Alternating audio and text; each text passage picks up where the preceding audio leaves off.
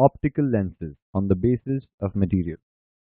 Friends, you can choose a lens based on the material it is made of, the properties or features of the lens, and the coating on the lens.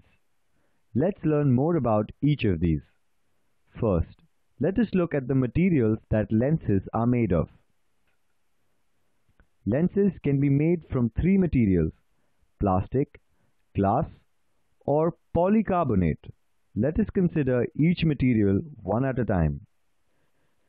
Plastic lenses are very commonly used in eyeglasses, especially for children. This is because it does not break easily. Also, they are thin and light, making them easy to wear. However, plastic lenses tend to scratch easily, thus requiring a frequent replacement of glasses. This makes them expensive.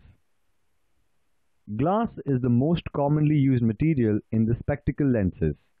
Glass lenses are scratch resistant and less expensive. They also provide very high clarity and visual acuity. However, the disadvantages are that they break easily and may injure the eye, making them especially unsafe for children. They are also thicker and heavier. Polycarbonate lenses are designed for high impact resistance.